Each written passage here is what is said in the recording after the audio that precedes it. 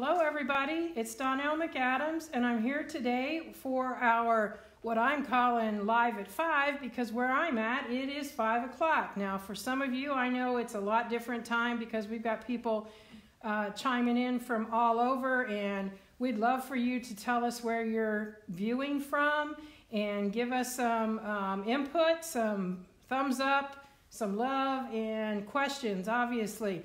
I have my daughter Megan with me here today, and she is going to be watching those questions because we're going to be talking about let's get started. And we're really starting from the very basics. Now, I know some of you don't need the very basics, but I bet you'll learn a thing or two as we go along. So one of the things that I want to talk about, obviously, is getting the machine ready to get started. And what I'm going to talk first about is one of the things that I find people have had some issues with, and that's on some of the machines, they have a free motion setting that keeps the foot hopping. So when they select free motion, they end up with their foot hopping up on top of their templates. So I'm going to address that first because I think it's something that is keeping people from having success. So as I've watched on some of the other Facebook pages, I have noticed some questions about it. So mainly the ones I've come in contact, that would be the Viking sewing machines. And so although I'm stitching on an Epic today, I'm going to talk about it as if it was not an Epic.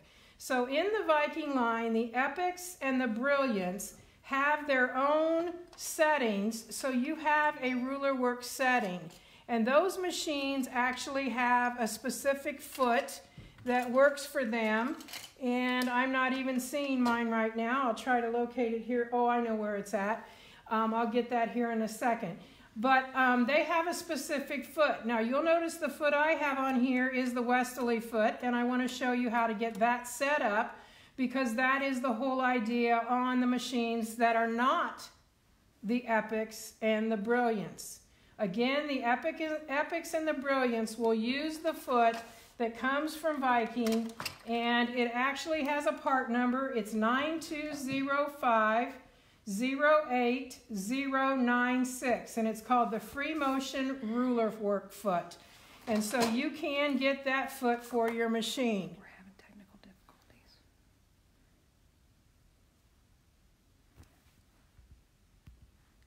Please tell them that. Or not. I think we're having some technical difficulties. If you're getting this okay, can you give us a thumbs up? I can't zoom in and out, is what I'm trying to tell you. Let me see what I can check here. See, when I zoom in, it won't let me zoom in or out.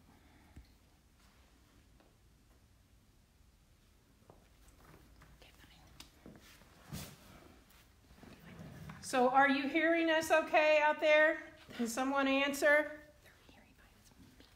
Okay. So back to what I was talking about. This is the ruler work foot that is the generic. It's the Westalee foot. All of the Vikings use a low shank foot. The only machines that you cannot do in the Viking line are the ones that have the slant shank on them. So it's like the 1 Plus, the 1100, the number 1, and those machines. The rest of them will all use a low shank. So while I'm talking about that, I want to tell you how you would set this up. So on the machines that, and remember, I'm talking specifically to those who have Vikings right now, not the Epics and not the Brilliants. You are going to go into your machine and you are going to go into the settings tab, and you're going to go into the settings that allow you to, number 1, turn off the sensor foot. In other words, that beautiful feature that you have on the machine that allows it to sense the thickness of the fabric. We don't want that happening. That's what's causing it to pop up and down. So you're going to turn that off, and then you're simply going to find where you can lower your feed teeth. And so you might have heard that click there, and that lowering the feed teeth may not be a button for you. It may be a tab on the front of your machine down in front of where the bobbin sits in, or it could be on the back. You'll just need to locate where that is, so you may have a manual setting. So another thing that I'm finding that people are having issue with, and I really hesitate to show you this, but I'm going to, because of the fact that it is something that really makes a difference. I cannot zoom in and out.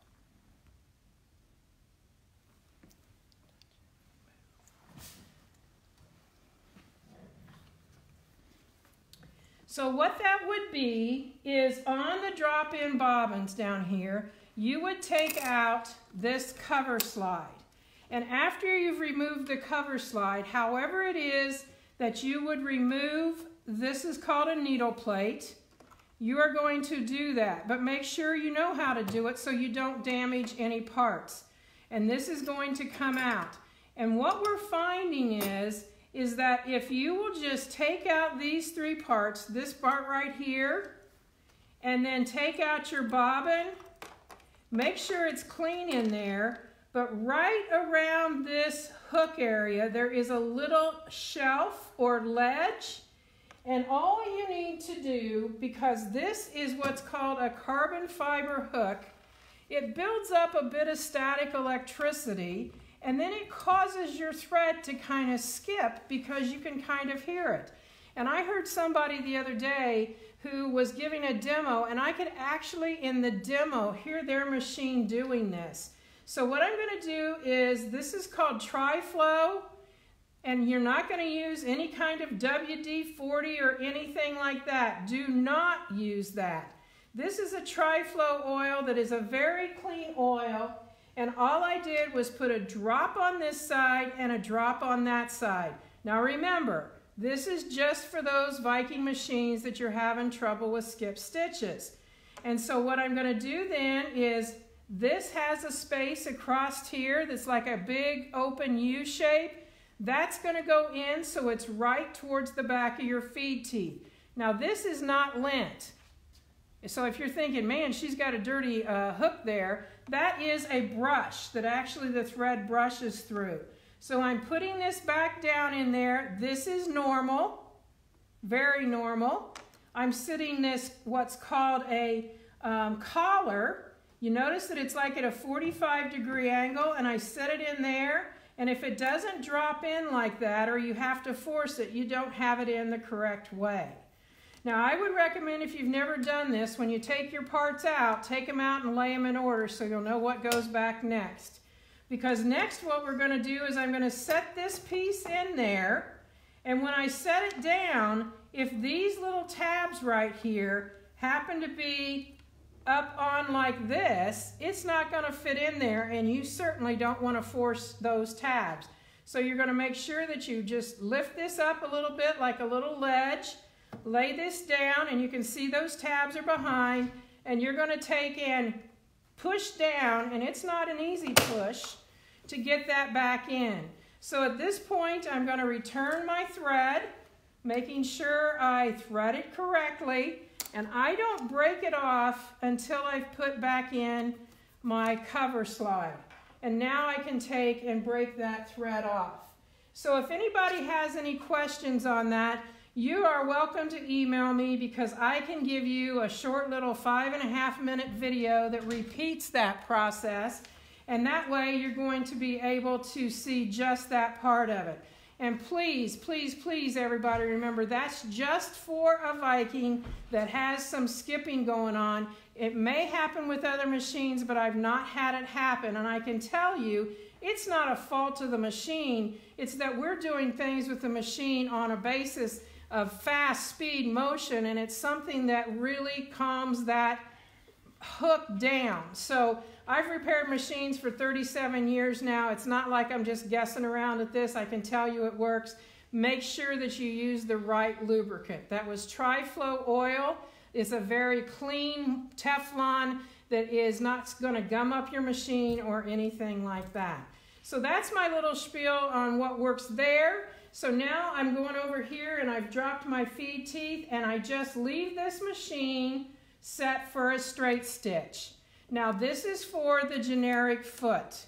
If I was using the other foot, and I'm going to talk about that in a minute, I would use the regular settings. Now, to get us started, we've got to have a nice flat surface. And what I have here is my wish table from Westalee.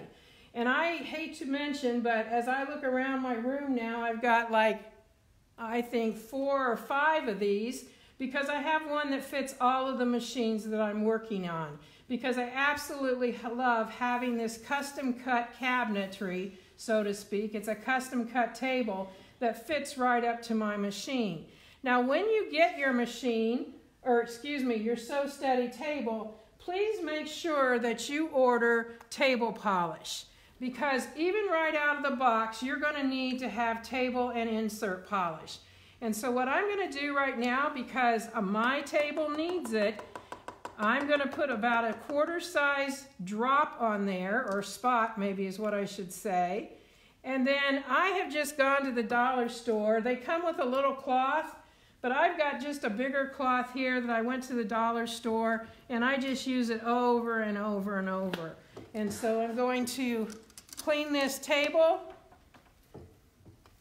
And while I'm at it, I'm going to rub it on the bed of my machine. And then I'm just going to flip it over and wipe that down. Now I can tell you this makes a huge difference as to your work. Now the other thing is, when you buy a wish table, you're going to get this nice big blue drawer, and you can see I've got a lot of things in it. And what you're going to want to do is take that drawer. I hope I don't knock this over here. I'm going to take this drawer completely out, and I'm going to take where I have that polish residue left over and just run it down the 2 short sides of my drawer. Because when I do that, I'm going to make it so it slides in a whole lot easier. Okay, so the next thing I need to do is I need a glider.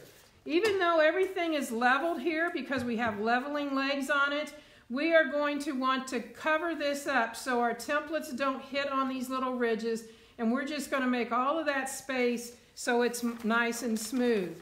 Now the glider that I have here is the grid glider. It's my favorite. And I'm going to take that underneath, and these solid, well not solid, but heavier lines are going to line up right there on my needle plate so it's straight out to the left and the right. And I'm going to take the one that comes down the front, and I want it to be straight out the front. Now you'll notice the nice large opening. That's going to give us the option that later when we're piecing something, we can go ahead and leave this on, and that's why we would want to line these up, because we have a 1/4 inch mark right here, and we can actually use that to guide by. So you can see there would be a lot of advantages to having this. And every now and then, this is going to get to the point where it needs polished. And right now, this one needs polished. Before I polish it, I want to bring this up and show you that this is a cling. So it just clings in place. But after it quits clinging, you're going to want that to be restored. So the way that you do that is 2 ways. First of all, if you're in a real hurry, you can take a lint roller and rub it on there. But if you have time, the best way is to just rinse it in warm water. And you're just going to put it down in a basin or something and rinse it in warm water. But every now and then, you're going to want to put a little table polish. Sounds like someone's knocking on the door. I'm going to take that table polish and I'm going to put that on my mat. They come to you pre-polished, and after a while that wears off. Now another thing I will tell you, many of you have purchased our brand new what's called Circles and Straights, and it comes with a little yellow mat, and it is one that you would want to polish right out of the box, because that little piece that sticks on there that has the pin on it for doing the circles, that is very, very sticky. And so if you just give it a little polish, you'll be glad you did. It makes it easier to get that pin off. So we've got that prepared. So we're now ready to give our machine a test here so that we know that we've got the foot on correctly. Now, we have high shank, low shank feet, high shank medium, or excuse me, high shank long, high shank special. Sorry about that. Live TV, I can't edit that out. And we also have a medium. A lot of the FOFs, because they have the IDT, take the medium. That's the only thing in our line that's medium. If you have a medium foot, you're going to be using low shank templates. So obviously I have a low shank foot, I'm using low shank templates with mine. So the easiest way that I can tell you, and this really works almost without fail every time, is if you will put the foot on and leave it loose like this. You can see that the screw is holding it in place, but it's loose. Push it clear to the bottom. And when you do that, because I've already got my machine set up for straight stitch, I have turned off that auto sensor, I have lowered the feed teeth, I've put on my mat. I am now simply going to touch the foot down button, and when it goes down, if you'll watch here, this foot, because it's at its lowest, will kind of come up and set exactly where it needs to be. So you could see that screw move. Let me show you one more time. So this is at the highest position. The foot is at the highest position.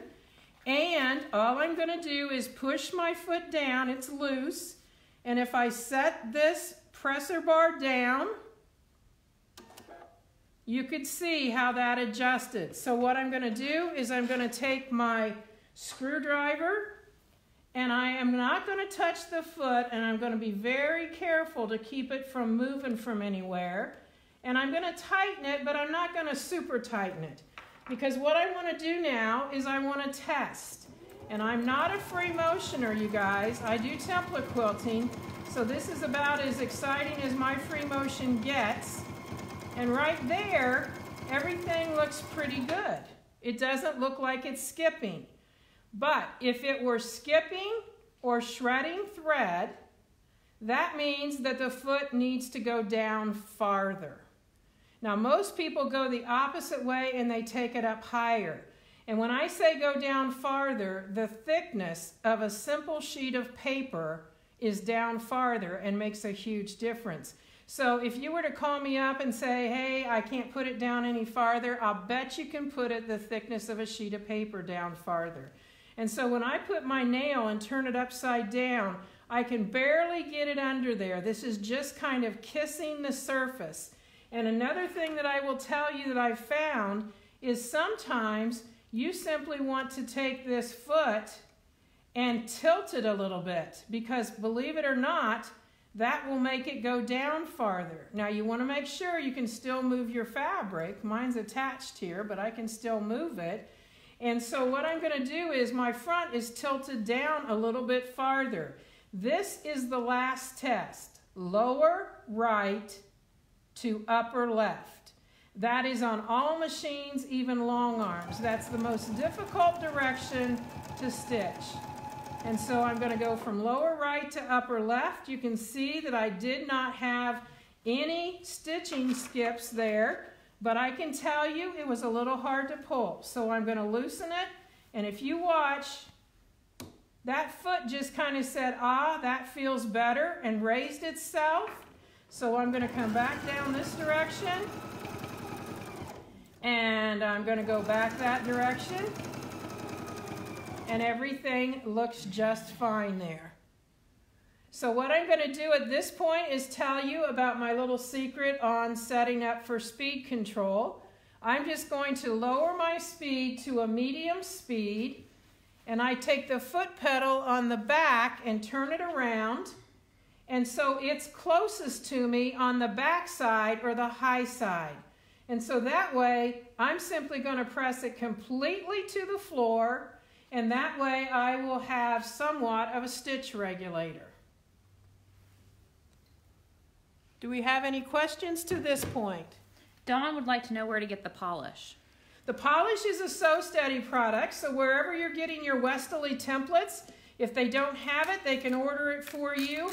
And as we all know right now, some of the stores are not maybe open on the to the public, but they will gladly take your order, and that can be drop shipped to you if they don't have it in their stock at this point. So I definitely recommend Your local quilt stores, that's the first place that you want to check.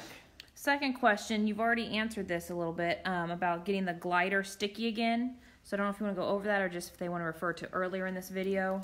Okay, if the glider is not sticking, and right now when I pull this up, you can probably see a little bit of, that's actually lint. It's not just like dirt as in, you know, dirt. It's lint, and that keeps that area from sticking. And so when this gets a lot of that on there, it won't stick well. So you have two options. Take a lint roller and roll it over, and be careful because it's going to start following right on the lint roller. So you have to hold it so it doesn't just wind up around the lint roller.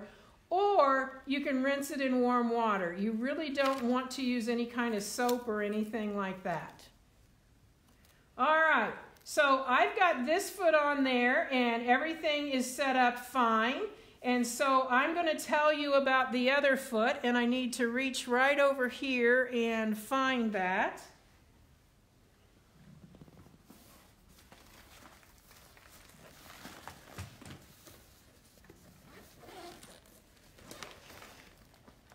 There we go.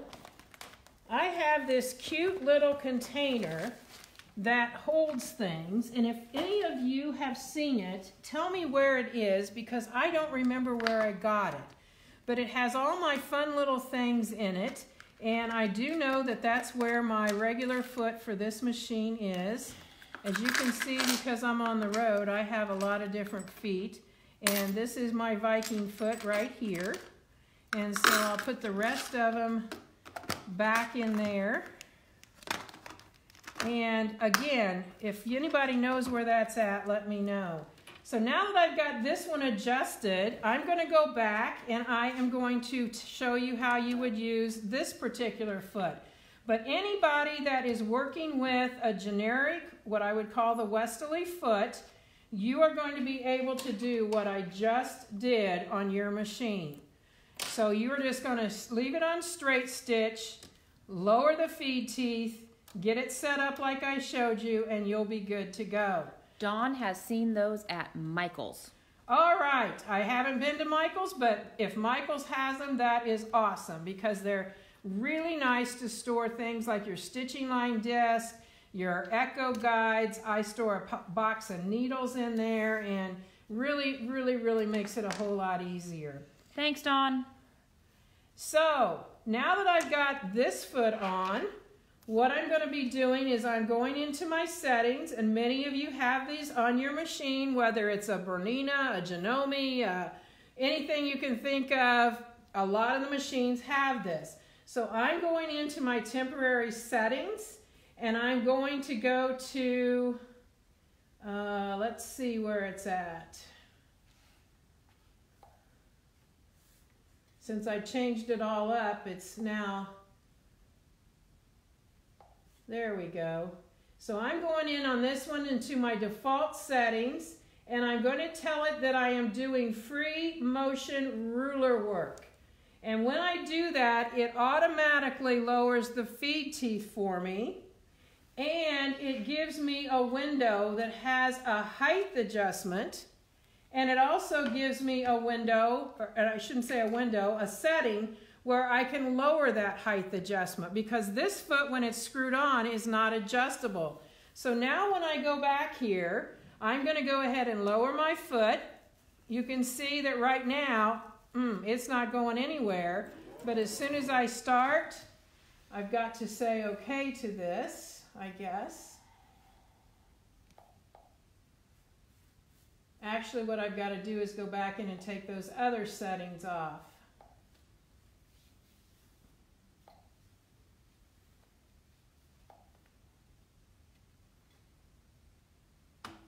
There we go. That should do it.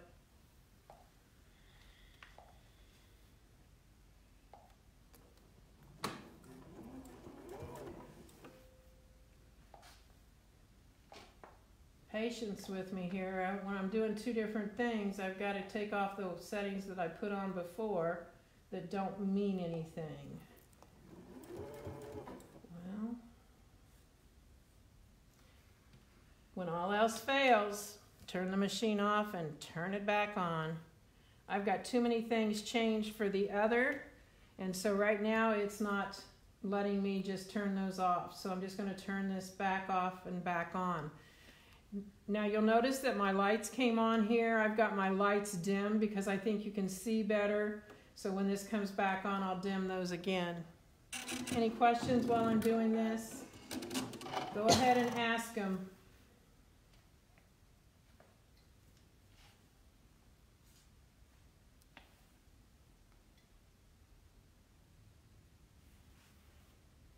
While I'm doing that, or waiting on this to come up, I'll tell you that I use a size 90 needle, and today I'm using a 40 weight thread. And when you are using your machine needles, you need to know what kind of a needle you've got in there. You just can't start out. So when you're using 40 to 50 weight thread, what we have always in the past called all-purpose thread, you're going to use a 90 top stitch needle. Now sometimes people use a jeans needle. Sometimes when I'm having some fussiness, I will use a 90 top stitch chrome needle. Okay, let's see how we do now. There we go. So I've got to set this again with my speed down, and I'm going to turn off those lights. So you can see the machine had so many different things from when I set it the first time that it was not letting me change that now. So that's why I turned the machine off. So that's going to make it real easy for us. Now at this point, I'm still going to test it, and I'm going to do that direction, and everything is just fine. And if you have any issues with setting up your machine, I really encourage you to give me an email, send So Steady an email or something, because we can work that through with you very easily. Sometimes it's just even FaceTiming with you to get it set up. And once you've set them up, you'll find that the next time it gets easier and easier. So that's the way we're going to set that part of the machine so that we're ready to get started. Now, I have a handout that I usually hand out when I'm doing an actual online class, or excuse me, an actual in-store class. And this shows the, I want to make sure I've got mine in the screen there so it can be seen. We're having trouble zooming in and out, so I can't zoom out right now. Let me check here a second.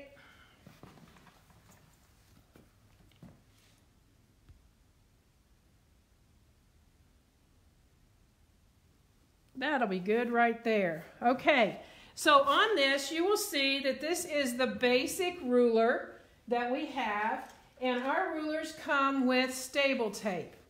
Now, this is a 6-inch ruler. In actuality, it's right here. This is what it looks like, and I'm going to be using it in a second. And this is a piece of stable tape. And a lot of times when I go in to teach a class, they've taken the stable tape and put it right down the center. And all they've really done is created a teeter-totter that rocks back and forth from side to side. So you want to put your stable tape out around the edge like this. Now, this is 1/2-inch pieces. You'll notice it's a little 1/2-inch strip right here, and these are 1/2-inch pieces. But I'm going to tell you, don't do what I did the first time, and that's where I took all my 5 pieces of stable tape and cut them into 1/2-inch pieces. And 45 minutes later, I'm sitting there trying to pick the 5th piece off. That's obviously an exaggeration, but it's pretty true too. So what you want to do is get your templates turned so that the wrong side is up. And when I say the wrong side, maybe I should say the back side, but it's the side that you rub your finger across and you can feel the etchings. And the reason for you want to turn them wrong side up is then you can just cut this as you go and put these on. And when you're doing that, what you're going to be doing is you're going to have them all lined up. This is the others. I'm going to go ahead and cut my thread right here. But this is the others that come in the sampler set 1, which is what most people start with. And so in the sampler set 1, you can see that there are 6 templates here, and you're going to turn them all upside down so that you can then put those tapes on the wrong side. And you'll notice that they're in the corners here. You don't want to put them where you're not going to be able to see a line. For example, there's a line, but you can see it before it and after that piece of tape. Now, some people don't do this, but I like to put on this particular one, the 6-inch spiral, I like to put tape on both sides of that template, because if you flip it over, you get a different direction. Now you'll also notice that there's some little rectangles on these 3 pieces. Those are what are called the gates. And so that's a puzzle-like piece, and you can see it on this template right here. And so if I was doing a design with this template, you can notice I've got arrows on here because I've got a lot of designs where I use this line to stop or these lines to stop. And so if I've got this so that I need to move it and I need to take it out from around my foot, I can simply then pop this open and I can pull it out from the foot, put this back in, and I can move on. So I want to show you the tape that I use. It's just called RNK Embroidery Perfection Tape. Some of you may even have it because of the fact that it's used in the hoop embroidery. And this comes from the RNK company, and they do a lot with Alex Anderson, and this happens to be one of the tapes that is not going to leave any kind of residue. And it lasts and lasts and lasts. Sometimes, well, all the time they come with just a regular Scotch tape on it, and that doesn't last very long. I've tried painter's tape, and that doesn't seem to work for me either. So that's what the information on the front of this is about, and those are the sampler set templates. Now what I want to go through with you right now... Hold on, question.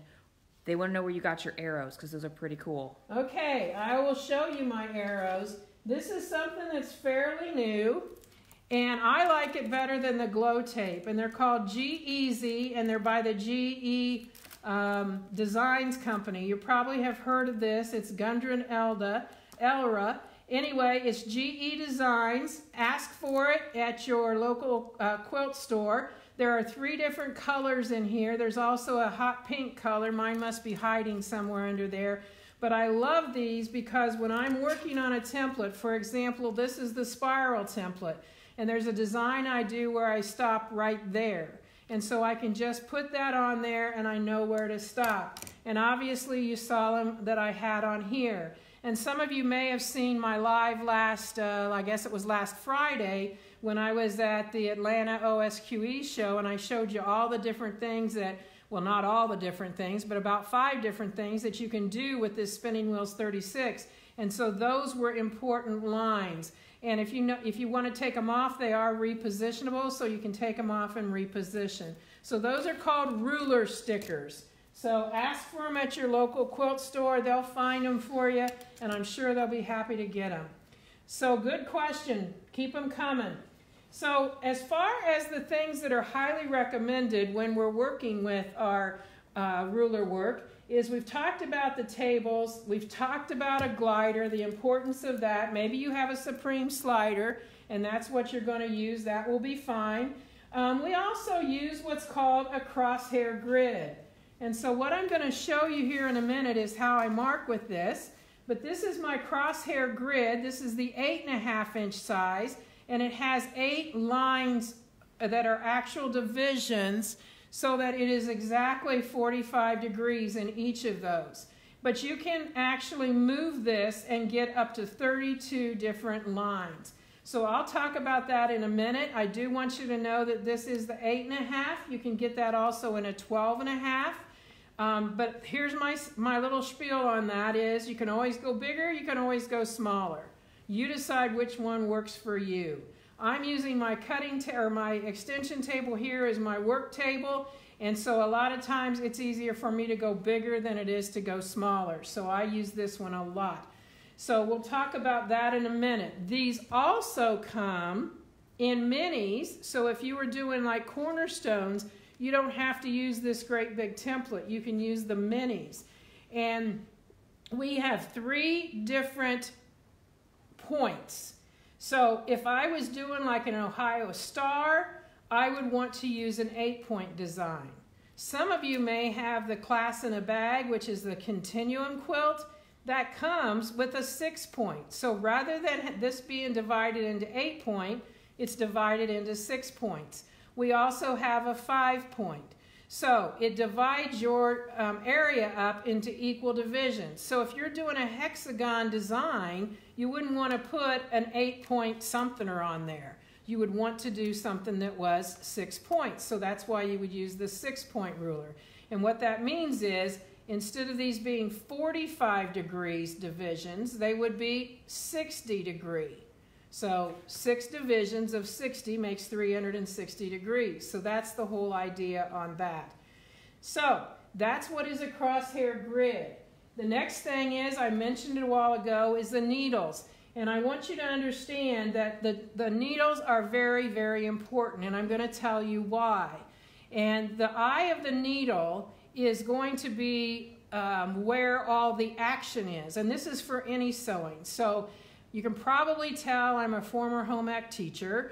And so a lot of this, I could spend 3 hours talking to you about needles and thread, and you would just be probably going crazy. That's enough information, Donelle. We don't need any more. I'm just going to tell you enough to get you so you understand. The eye is where the action is. So if you have shredding of thread, it's because as that thread is coming down and making that right angle to go to the back of your needle, it is actually taking off a little bit of the metal on the top part of that eye every single time it passes through there. So after a while, it literally sharpens up the front of that eye, and so then the needle says, hey, I'm sharp enough, I can take off the outer layer of this thread. And so that's why you have that shredding coming up to meet you. Now that's different than what I said to begin with regarding the shredding if you just put your foot on and you're trying to test it out. That's a different shredding. But this shredding is because the needle needs to be replaced because the eye has been damaged. So I want you to understand needle size and the thread size make a big difference too. And my machine can be finicky sometimes, and it doesn't like certain brands of thread. And I'm sure you probably have the same thing. I'm not going to throw my machine out, and I'm not going to continually complain to the repair person. In that case, it would be me. But I'm not going to continually complain. I'm just going to think of it like my kids. You know, if one kid doesn't like broccoli, you don't throw them out. You find something that they like. So it's one of those things that threads do have. They do have different properties, and sometimes there's just something with the machine that it doesn't like that thread. Now, quality thread is important, but most everything out there now is quality thread. So when you find something that you really, really like, you're probably going to stick with it. I can tell you that there's some people that will only put cotton thread in their quilt, and that's fine. That's great. I look at quilting as an art form, so I'll use whatever I like. If I want shiny, I might use polyester, I might use rayon. If I want more of a flat finish, I might use all cotton. There's just all different threads out there, and you want to know that your needle is sized with the thread. Now, according to needle sizes, smaller size of needle, you are going to have a smaller eye. Larger size of needle, you're going to have a larger eye. But no, thread couldn't work with the needles. If you have a thick thread, you have a low number. So if you have a number 30 thread, you're going to be using a larger eye, 100 or 110. If you were sewing, let's say piecing, and you were piecing with 60 weight, which I highly recommend piecing with 60 or 80 weight thread. I'll tell you in a minute why. But that's going to be a size 65 or a 70 needle. So you're going to make sure that you are using the right size needle with the right size thread. Now, why would I piece with 60 or 80 weight thread? Because that is a finer thread with still good strength, and it's going to allow you to have a flatter seam when you press it, so when you're doing template quilting, you can go right over the seams. It makes it so much easier to do your template quilting when you have pieced your quilt with 60 or 80 weight thread. So for some of you, that might be something you've never heard of, but it makes really a huge, huge difference. And if you think of it in the terms of back to the old wooden baby gates that we had, if you pulled them apart and through one of those openings you put an inch dowel rod and you tried to shut it, it would not close nearly as tight as if you pulled out that inch dowel rod and stuck in an 1/8 inch dowel rod. Then you would be able to push it closer together. So that's the same way with thread. When you're pressing, if you have a heavier thread, such as a 40 weight thread versus a 60 or 80, that 40 weight thread is going to leave a thicker seam than if you were using a 60 or an 80 weight. Now another thing that you can do is you get one of these. If you already have pieced a quilt, or maybe you've done a block of the month that you're wanting to quilt, you're going to get a good steam iron. You're going to press your seams, and then on a nice flat surface, this would work just as well, or as a table, but you're not going to do it on your wool mat. You're going to use what's called a seam roller, and you're just going to roll right down that just steamed seam, and it's going to flatten that out. So it makes it a whole lot easier to go over that seam when you are stitching.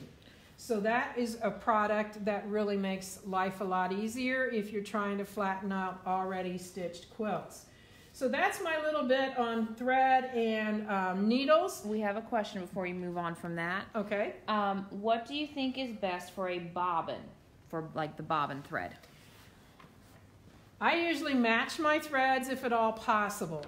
Now, if I was using, let's say, a sulky rayon thread on the top, I would probably use a 40 weight regular all-purpose thread on the bottom, such as either a cotton or a cotton-covered polyester, just because that does add strength.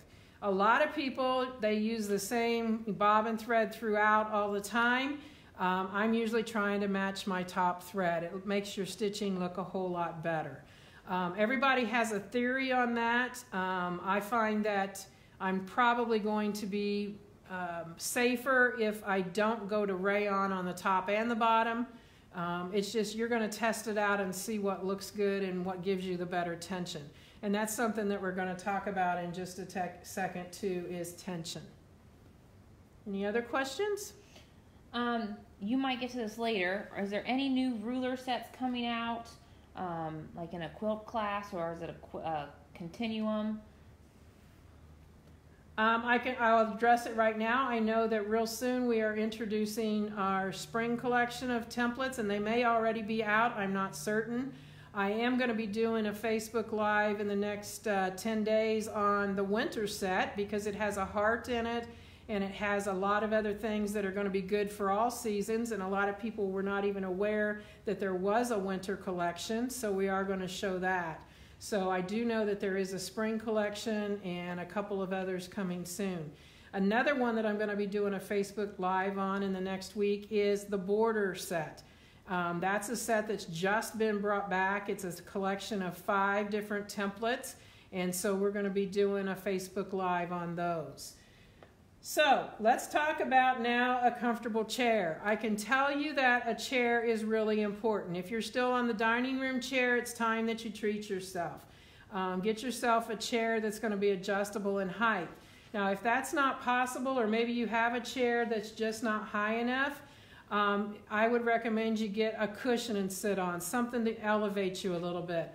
I like to say I like to sew high, but sometimes you got to watch where you say that, because obviously I don't mean it in the sense that some people might take it, but I do like to sit high when I'm sewing.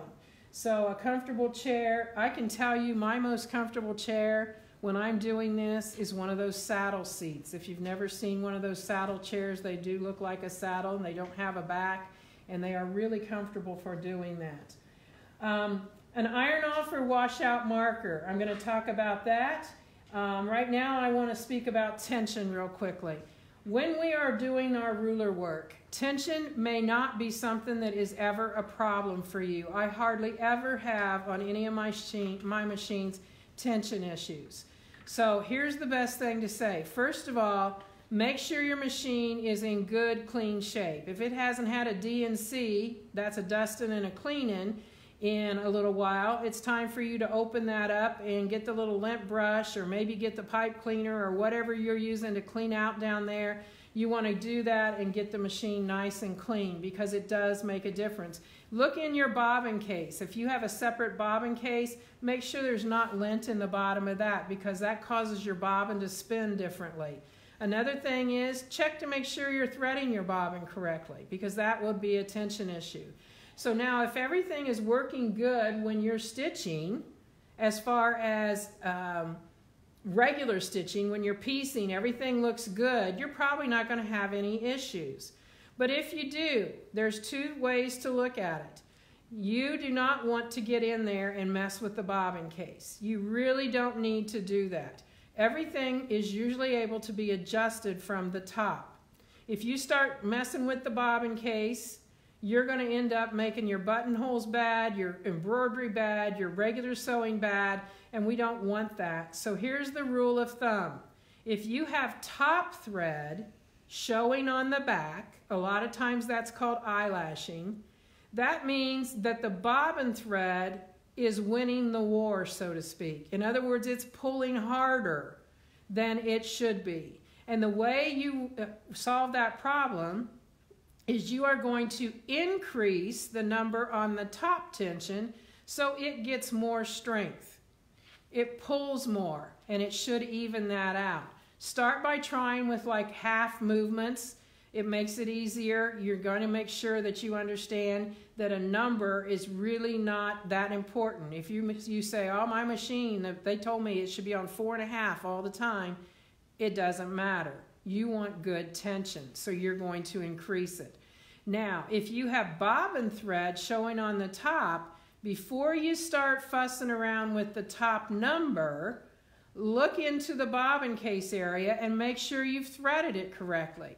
If it's not through the right threading, then it's obviously going to show on the top because it doesn't have any tension down there to give it any strength to pull. So make sure that you check to make sure your bobbin case is threaded correctly. And then if it's still doing that and the thread from the bobbin is showing on the top, you are going to reduce the top number because that allows the bobbin to have more strength to be able to pull it down there. So that's the little bit on tension. Now I want to show you a couple of markers so that you'll understand how easy this is. And I always tell my classes, if I had to fuss with my markings, I would never do this because I don't want to have to wash my quilt. I don't want to have to treat it, you know, like it's a little pansy and it's going to break and all that kind of thing. So this is a clover marker. So this is the one they call the Choco pen, and you can see it has kind of this dolphin tip. And I have emptied the chalk that was in it out, and I refilled it with Pounce iron-off chalk. Now I would show you a package of it, but unfortunately my package looks pathetic, and I'm going to tell you what not to do so yours won't look like mine. So it comes double bagged, and in the bag is another bag. So here's mine, all right? And you'll see that it's even got it now that it's on there.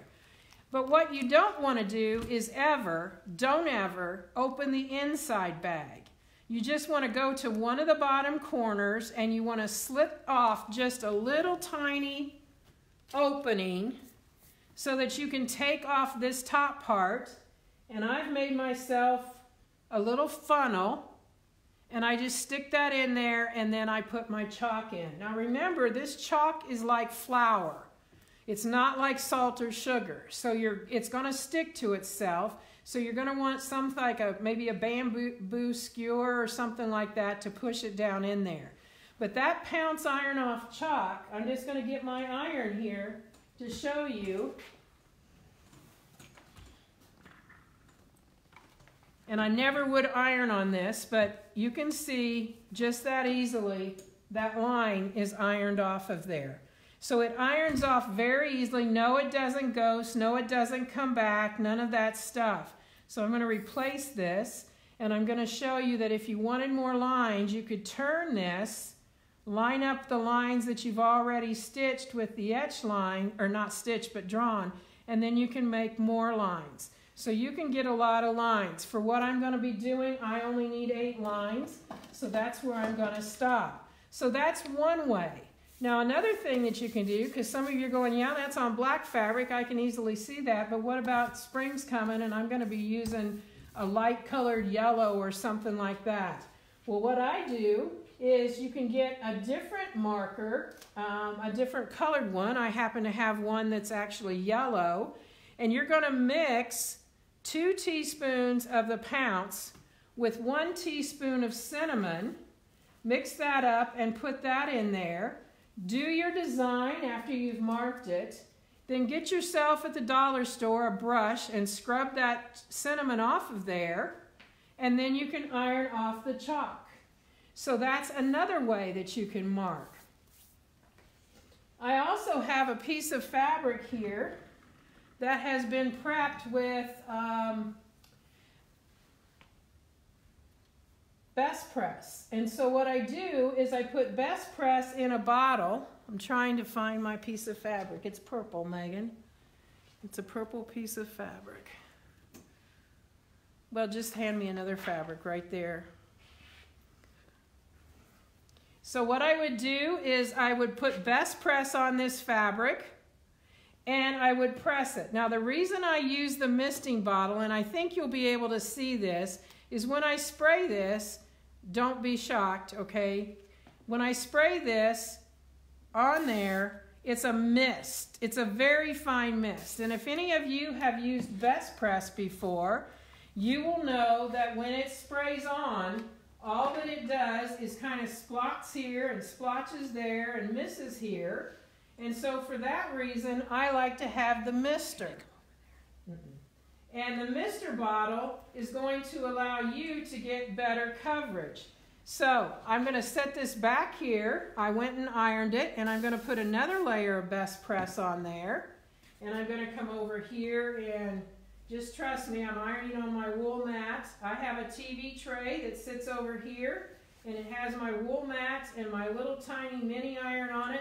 And ladies, the reason, and gentlemen, the reason I love my mini iron is because it never shuts off. So I get a silicone mat, and I set my mini iron on that like that all day long, and it never shuts off. So I have my mini iron working for me so that when I'm ready for it, it's not going to be cold. We all know what that's about. So what I'm going to do is I'm going to show you here what some of you are going to say, oh, I've heard the stories about that. This is one of the Frixon pens. This is the original pen that has a metal tip, and when you would mark with that, you could see it kind of. I think you can see it, but people would do it again, and then they would want to really see it, so they would just scribble like that. Well, what has happened there is they have actually, in this case, marked so deep that it usually leaves, now this is a light fabric, but so it's not going to ghost or anything on that, but it would leave a white ghost, which would come out when you wash it, but if not, and it got cold, it brought the color back. That's because that was a metal tip pen. They now have what are called Frixon markers. And the markers, one time across there, and you can easily see that line. The Frixon markers, you don't have to go a second time. And just about 6 weeks ago, I found we now have Frixon fine lines. So you can see the difference there. So the Frixon markers, because I have these on a layer of Best Press, when I do this, no matter what color it's going to be, it's not going to ghost, because what I did with the Best Press was create a layer or a barrier to keep my ink off of my fabric. It's actually on the Best Press, which is actually a barrier, and it keeps that from causing a problem. So I can tell you with just the certainty that I have, because I've used it a lot, this will work. But I would tell you, give it a practice yourself. You saw that I sprayed Best Press on here with a mister bottle because the mist is very, very fine. And so you're going to get about 1/3 more usage out of your Best Press by having it in one of the misting bottles. It just makes it so it lasts longer. So that pretty much covers all of the different things. It's nice to have a machine that has the needle down, and I also like to have a machine with a cutter. Now when I'm doing a project, I'm certainly not using a cutter because I'm going to show you how easy it is to bury your threads.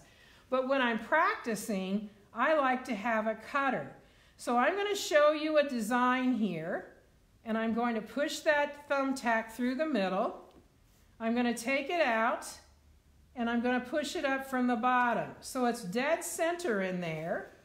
And now I have my thread through this, and I'm going to show you what happens when you don't, because this is something that I fussed with and then finally got smart. So when I start, I want that thread through that loop, the round circle here. And so when I do that, and I can't get that to come through there, it's touching my fabric, and if I just pull my fabric to the side, I'm going to get a hold of that. So what I want to show you, several different templates and what we can do with those templates. So I'm going to set the spinning wheels 36 right on there. I'm going to come into this A. You can see there's an A and a B, and that thumbtack is right between there. That allows me to have spirograph for quilters. It's going to spiral right around there and stay right in position. So I'm going to come in here. I'm not going to show you how to tie this one off. I'm just going to show you how it's stitched. So what I'm going to do is I'm just going to start stitching, and you can see here I've got this line out of the top of this point lined up with what is the top part of that template. And so I'm going to stitch. And at the top here, I need to tell my machine I want my needle down. So I'm going to tell it needle down. I'm going to just trim this thread for right now, but hang on, I'm going to show you a fun way and an easy way to secure your threads. So I come back to B. Now what I didn't say was how I placed my hands on there. So I'm using my thumbs right here on the edge. I've got these two fingers on this particular template there, and I've got my last two fingers out on the sides. Now what I find when people start, they do one of two things. They either press too hard, I call that man hands, or they don't press hard enough. What I like to call it is fairy fingers. In other words, you're just going to kind of set them down there and you don't press too hard. So I'm going to go to the next line. My B has now become A. And now, if I don't rotate my fabric, I'm holding it just a little bit differently. I've got this finger and this thumb here and this back here. Nothing really back there, because if I do go back there, I'm going to hit my hand. So I'm just using it like this. And again, remember, that speed is a medium speed, and I'm flooring it. So that's all the faster it's going to go, and that's what allows me to get stitches that look more even. So what are you going for? Really, you want it to look pretty much like what a 2.5 stitch length would look like. And I do want to tell you, almost every time I teach this class, someone says to me, "What stitch length?" And a few people snicker. Really, that's not a stupid question. That's a great question, because some machines have their tension regulated according to what the length is. So it's always best to just leave your machine set for 2.5, because many of the machines that are electronic are sensing according to what stitch length. So that is actually a great question. Now you'll notice that I'm not turning my fabric. I always tell my students, if you're getting your shoulders into it, you're getting way too much out of it. So we're actually not driving our fabric, which means this, back and forth. We are pushing top to bottom and side to side.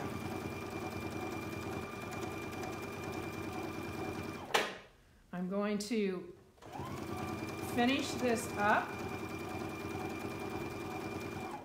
And then I want to show you what I call the basic nuts and bolts of how this all works. So for this time, I'm just going to go ahead and use my cutter so that you can see the design. I'm going to lift my foot up, and you can see now what that looks like. And if I did this a couple times, you probably couldn't even tell where I started and where I stopped. And that's the whole idea. So I want to tell you how you can do that when you're burying threads. So I'm going to set this template aside, and I'm going to use my straight edge, and I'm going to use my chalk marker, and this is what I always start out with. So I went ahead and did a design because I wanted you to see how they look, but I want to show you exactly how highly engineered these templates are. So what I'm going to do is use this same template. I'm going to straddle my line here, and I'm going to put the foot down. So when I'm looking inside here, I'm going to be able to put that needle dead center. Now that's something else I failed to mention a while ago. You may need to center your needle when you're using a Westalee foot, and there's nothing wrong with that. It's just that you've put a generic foot onto your sewing machine, so you might need to center it. So I'm going to go ahead and lower my needle. It's right now on that line, and anywhere I place my template, it's 1/4 of an inch from my needle. So what I want to do is show you a spacing gauge, because this is something that if you are purchasing things, you want to make sure you get one.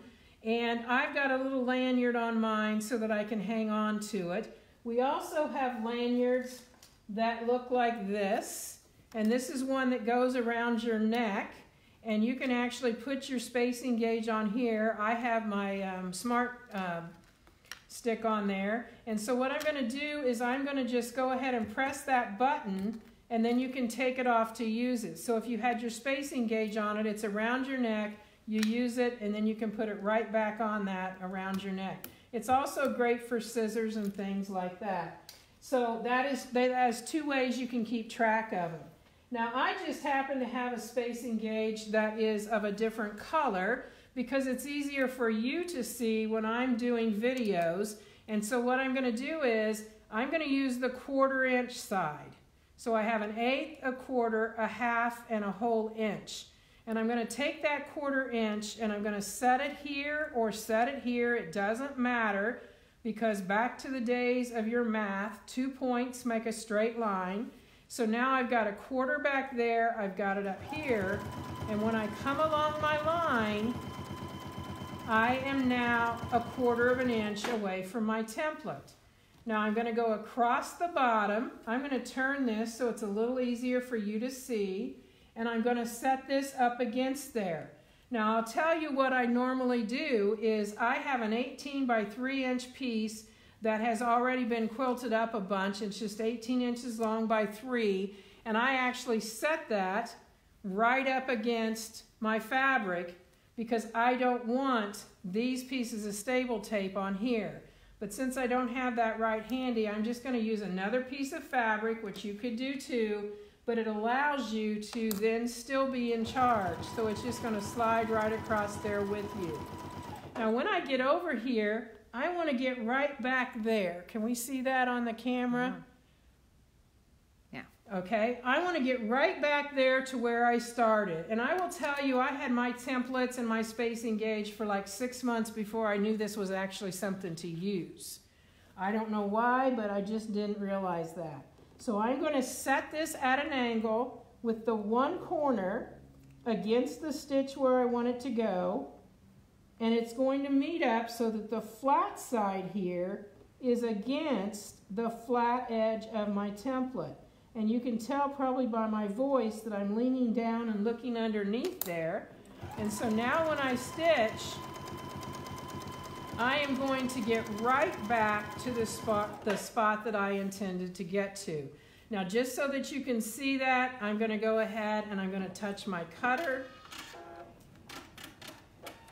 And you can see now this stitch is this is not actually here. I didn't mean to get, so there you can see that I got right back to where I started. Now I want to show you how you can echo. So if I know, because I've been told, and you know because you've been told, that our foot is such that the needle is 1/4 inch from the edge, I'm setting the edge right next to that line. I'm putting the straight edge on the line, and I'm going to stitch right down to the bottom so that the front of that metal is right on top of the line. I'm going to turn it. I'm going to get my little piece of fabric here, and now when I go to the side, when the side touches, so I'm touching right over there, I'm going to turn this, and I'm going to line that up, and I'm going to go to the back, and when the back touches, I will stop. I shouldn't say the back, the side, and then I'm going to come back and I will get right back to where I began because I used just the 1/4 inch built into the foot. Now I'm going to turn this sideways like this so that you can see how I would use the curved side, and I'm going to go around and I'm going to stop. And I'm going to swing this around, and I'm moving it just because I want to keep it in the camera's view. I need to get right back to that point right there. So what I'm doing is I'm allowing that 1/4 inch so that now there's a 1/4 inch spacing, so my needle is going to hit right in that spot. So anytime you're working with this, you're going to be able to put it where you want and end up in the right spot.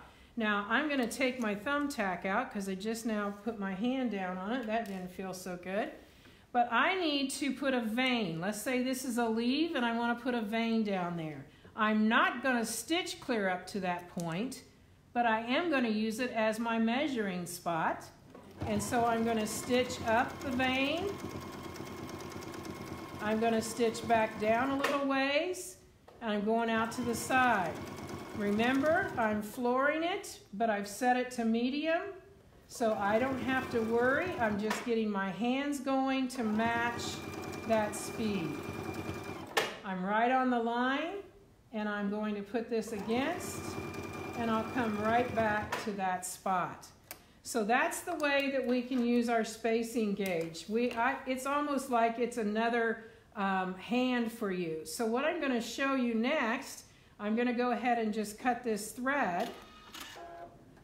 Well, as you're moving to the next one, Gina is so excited that she gets to buy something now besides toilet paper. Awesome, and yes. Jill can also see her bank account going away because of all the cool stuff you've been showing. Well, it's a lot of fun. What I'm going to do is I'm going to use this previous design, and I'm just going to mark out here, in this case, 1 inch away from where I finished. And I want to show you how we would use that spacing gauge. I'm going to put my foot up just because I want to be able to put my fabric underneath there. Any other questions while I'm doing this part? If anybody wants to spend the night, I usually sew until about midnight. We can just keep going, but I'll try to wrap it up here in the next few minutes. But what I've got here is I marked this 1 inch away, and I am going to use this particular template. Oh, you got a funny for that one for staying up late. Oh, okay. They do too, probably. So what I'm going to do is I'm going to pick one spot, doesn't matter which one, and I'm going to put my needle down. So I'm going to go ahead and drop my foot, make sure I'm dead center, needle down, and this time I'm going to show you how I secure my thread. So I'm going to bring the needle up and bring the foot up. Now I cut my thread last, so when I pull this up... Sorry guys, it turned the wrong direction. We're good.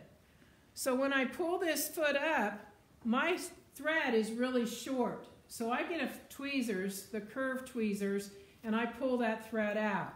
But if you had been working on this, that bottom thread would be long. So what I'm going to do is repeat the process.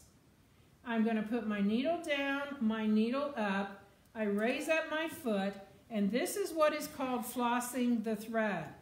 I take it and I put it around my left pointer finger. I take the tail of it and just pull it underneath there, and that brings the bobbin thread up. Now, can you do that again? Because I could not zoom in, and now I'm zoomed in. Can you try that again? Right. So I will pull it out here. Sorry, guys. We're trying a new technology, and it's not working the best for us. So thank you for being patient. So I'm going to needle down, needle up, put up the foot, finger here so that it's around that first finger, and then pull underneath there, and I pull my threads out. Now because I pulled it out twice, it's way longer than it needs to be, so I'll just trim it back to about 8 inches. And I'm not going to do anything with that thread again until I'm finished. So it's going to just lay out here to the side. I'm going to go ahead and put my needle back down in that spot. So that needle is centered right in that little crosshair. It's right over there. Now I'm going to sew to this spot.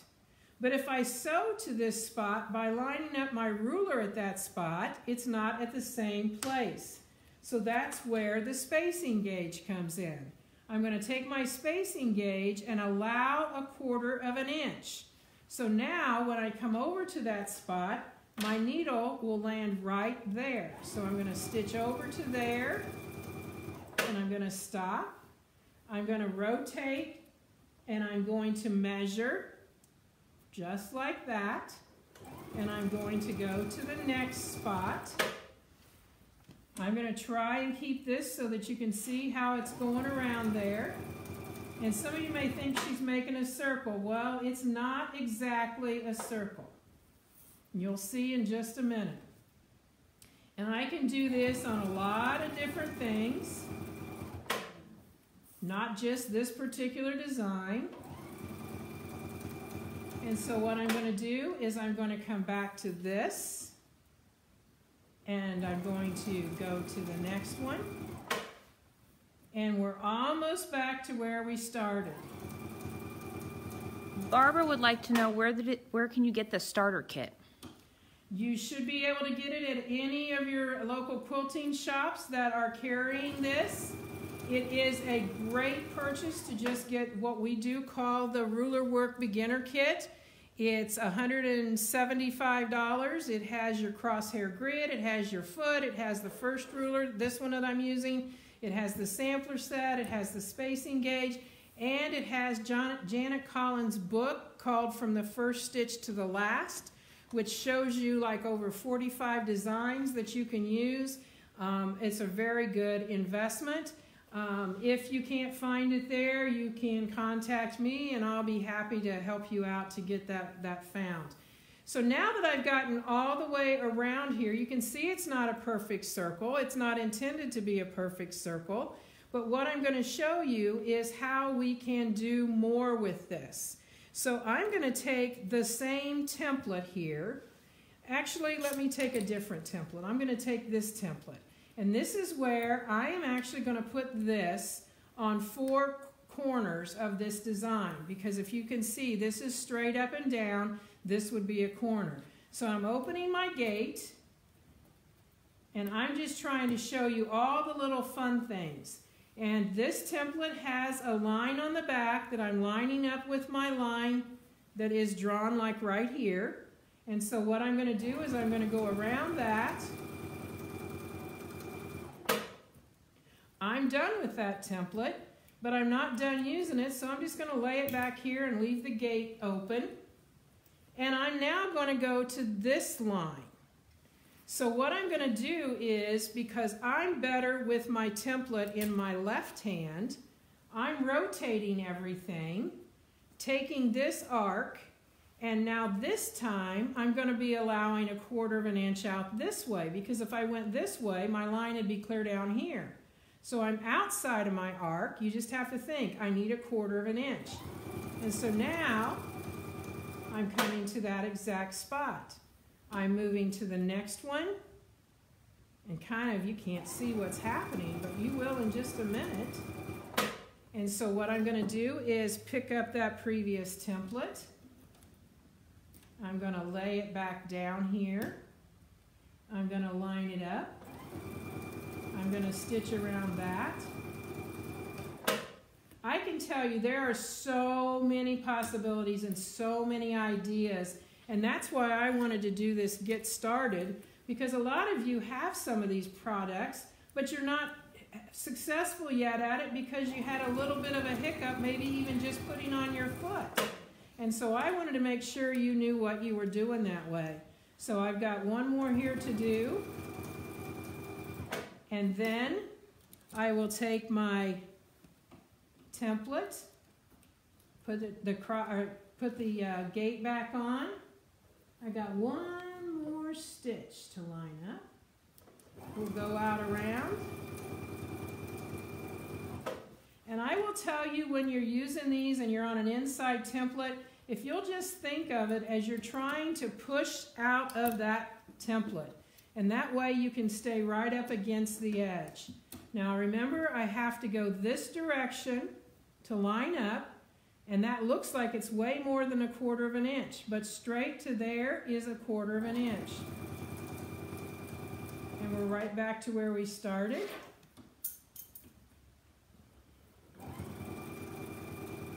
And now I need to do the design again. Oh. Sorry about that. I dropped my scissors.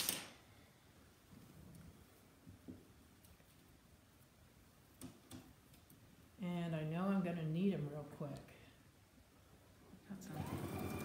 We're getting some weird coloring going on, guys.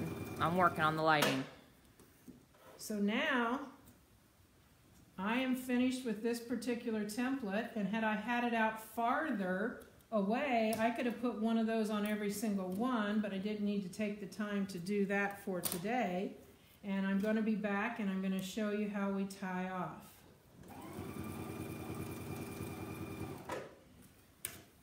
Here are those 2 starter threads. Look how much we've done without having to start and stop. So now that we're back, I am going to raise the needle. I'm going to raise the foot, and I'm going to pull this out so when I go to cut my threads, I'm not only leaving a tail on my threads there, but I have a tail here. So I have 3 threads. One's a dark thread from the bobbin, and then I have 2 light threads. And so one of the other educators told me about cinch needles, and they are side threading needles, and they are great. And I have a new way for you to secure your threads. I used to use a curve needle, and sometimes I still do, but this way works so much easier, and you can see what we've done there. Now just imagine, with your sampler set, I've only used 3 templates. You could have done that out here, and you've got a beautiful design with not a lot of work. And so what I'm going to do is the side of this needle. Hold on. We can't see. Okay. We're going to get it so you can see it. Let me know when that is. I'm close up, guys, but it's a little blurry. It's as good as I can get it. I'm sorry. I can't see it. Hold on. I want you to be able to see this because this is really an easy and great way to secure your threads. Are we still blurry? Yeah.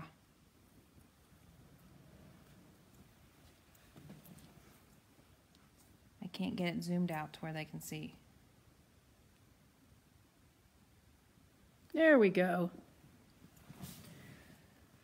Okay, so what I'm going to do is the side needle, the side cinch needle, it has an opening, but the thing that's cool about it is this is the one out here. My needle's up and down here, and it has kind of a little place right here like that, so that when I put the thread in there, it stays in. So you can see I got all 3 of those threads threaded through there just like that. And so now I'm going to push them through the hole where the bobbin thread came up and where I started. I've come to the back, and this is why I put dark thread in, is I wanted you to be able to see what we were doing on the back. So now I have 4 threads, 2 bobbin threads and 2 from the top. Now in the past, I would have taken this and I would have taken 2 threads, tied a knot together, did that twice, and then I would have buried my thread. But this is even easier. So I'll probably have to do it 2 times because you'll probably want to see it again, but I'm going to go slow so that you can see what we're doing. Oh, I skipped a step. The first thing to a knot is a loop. So I simply make a loop with my threads. So here's my tails, there's my loop, and I'm going to stick the point of the needle through the loop. I'm going to pull it back so you can see it, and I'm going to stick that point right there where it came to the back. I pushed too hard. Right there where it came to the back. Now my knot will not make a knot until I pull the needle out. So I can take it and pull it tight against my needle and pull it right down to the surface. So I've got a knot on there, and when I pull my needle out, that knot has come about 1/8 of an inch away, and that's exactly what I want. Because what I'm going to do is I'm going to put those threads in that side threading needle. Did you see how easy that was? Oh, so much fun. And then I'm going to go right back in the same hole. My knot is sticking up about 1/8 of an inch. I'm going right back in that same spot and bury my threads. My needle's coming out down here. And when I pull this through, I'm going to go slow enough so that you'll be able to see it. I'm pulling the tails through. There's my knot. And when I pull it, it buries. So the actual knot is over here, so when I touch this, I don't feel a big old lump there. And on the front, I obviously don't feel a lump. The knot's secure, the tails are buried. It was easy, and it's my new favorite thing. So if you've been doing some of the other ways, you might want to convert to this. I will tell you, those side cinch needles make it a real picnic. So since we're having some difficulties, I'm going to show you 2 more things, and then we will call it a day.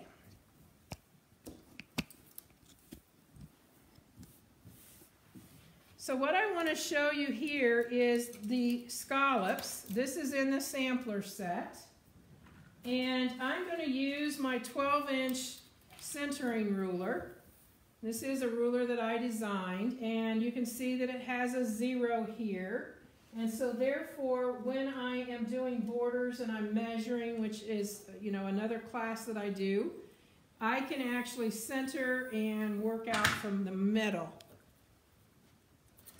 So I've drawn a line there. This is my scallop ruler or my clamshell. And on the template, I like to do a little bit of a tour of the template for you to see. On this template, in the top part here, there is a line that goes right through the middle. Now, some of you may be thinking this is going to be a squiggly line when I'm finished, but it's not, because it's going to bury down into that spot.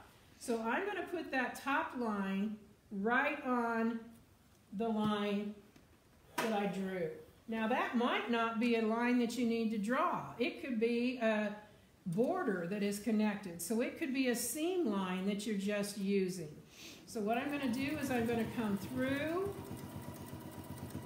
and this is one that once you get the hang of it, it goes very quickly, and you could use the other side as actually an all over, or if you were doing a mini quilt, this one could be an all over.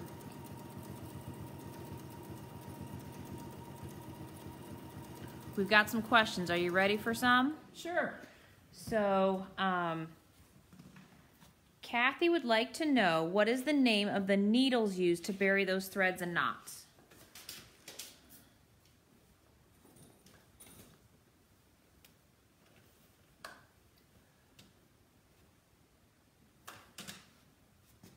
I was getting some samples to show you while she was asking that question. The needles are called cinch side threading needles. This is what the pack looks like. S-E-N-C-H, side threading needles. So if you just wanted to do this part of it, that shows you what that looks like. And this is a sample. You can see that this is pretty much like what I did before. And so this is how I, from the border, after I had turned this, I actually then went back and used that small scallop to put a little bit of a stitch around the outside edge. So that's a way that you can use that. Now, this is one that can be very confusing. You will notice that I stopped at the top of a hill. So we have valleys and we have hills. And so because this moves that direction, I had to stop at the top of a hill.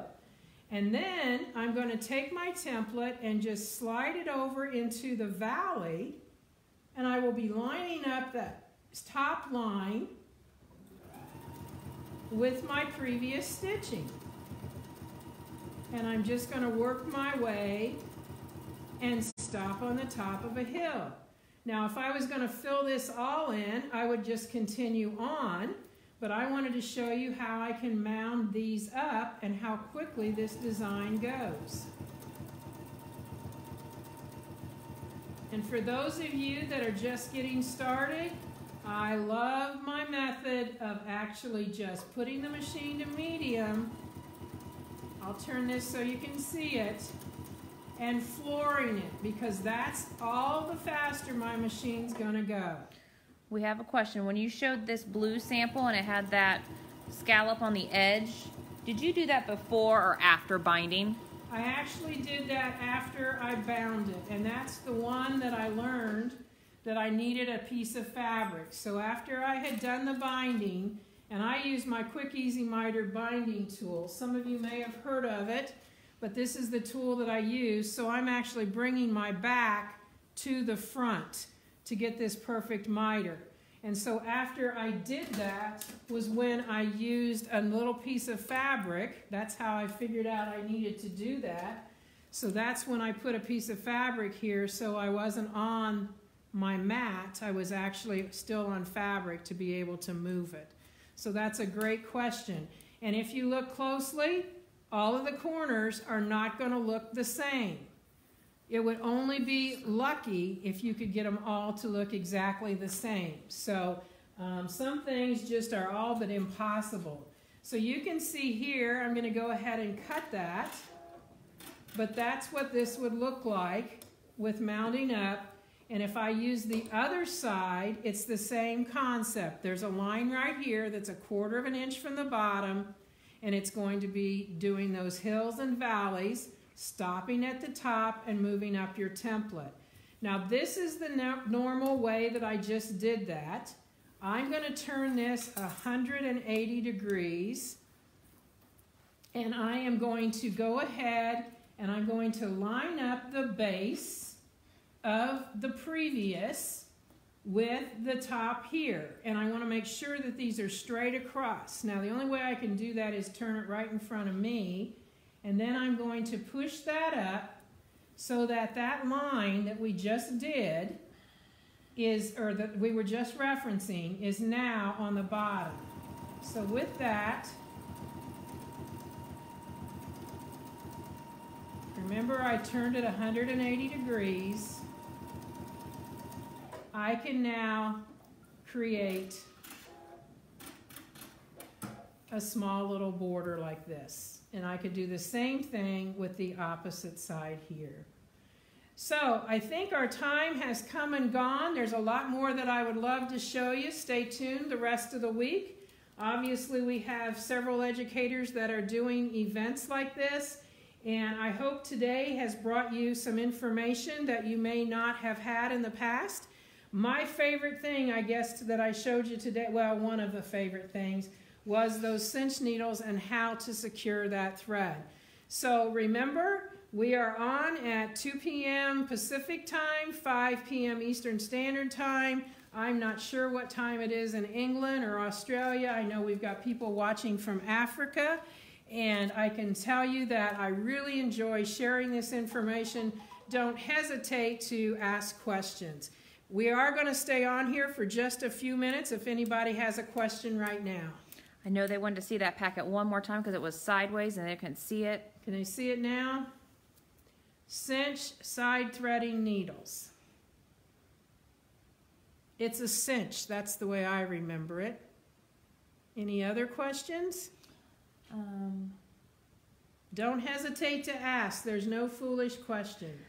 Well, it's not really a question, but Lynn is thankful that you showed your corners because it gives her permission to not be so perfect all the time. Hey, I threw perfection out the window a long time ago. I can tell you, when I was in college, I had a professor that said to me, may you have students like yourself, and then I had one. And I decided that that professor was not giving me a compliment.